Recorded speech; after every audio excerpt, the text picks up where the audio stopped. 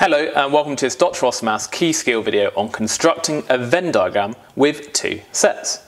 Now, what is a Venn diagram? It's a visual way that we can use to represent sets. And what is a set? A set is just a collection of items. So a set might be all the students who study Spanish in a class, and a set might be a collection of students who study Portuguese.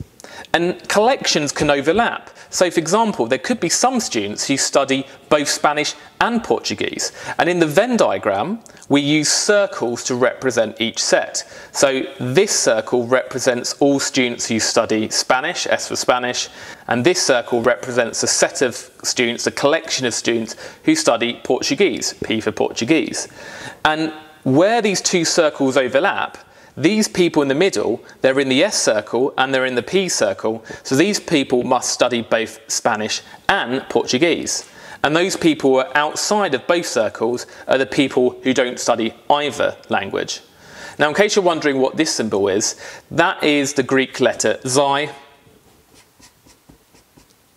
And basically, this is labelling this rectangle. The rectangle represents everyone of interest. So in this particular case, everyone of interest are those 90 students. And of those 90 students, some study Spanish only, some study Portuguese only, some study both, and some study neither. But our rectangular box labelled Xi represents all students. Now, the strategy is to always start from the centre of your Venn diagram and work your way outwards. So, can we work out what this centre value is, the people who study Spanish and Portuguese? Well, it says 33 students study both Spanish and Portuguese, so we're going to put the 33 here. So when we put a number in a region, that says how many people are in that region. Now we're told that 56 students study Spanish.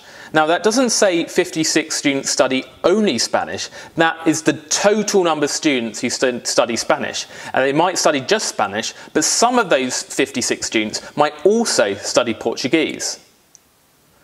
So therefore this whole Spanish circle is 56. So if we know that part of this Spanish circle is 33, then this value here is just going to be 56 minus 33. So 56 minus 33 is 23. And that means now the total of the numbers in the Spanish circle is going to be 56, which is what we want. Similarly, over here, the total of the students in the Portuguese circle, the total students study Portuguese, is 61. But we know there's 33 students here who study both languages. They study Portuguese still. So we just do 61 minus 33, which is 28. And that means now all the numbers in the Portuguese circle should add up to 61. The 61 students study Portuguese. Now finally, we know there's 90 students.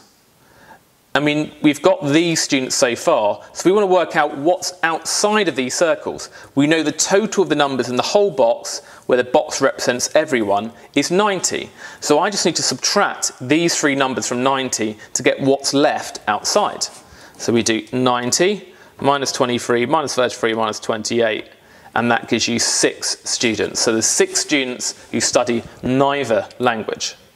So just remember, always start from the centre of the Venn diagram and work your way outwards.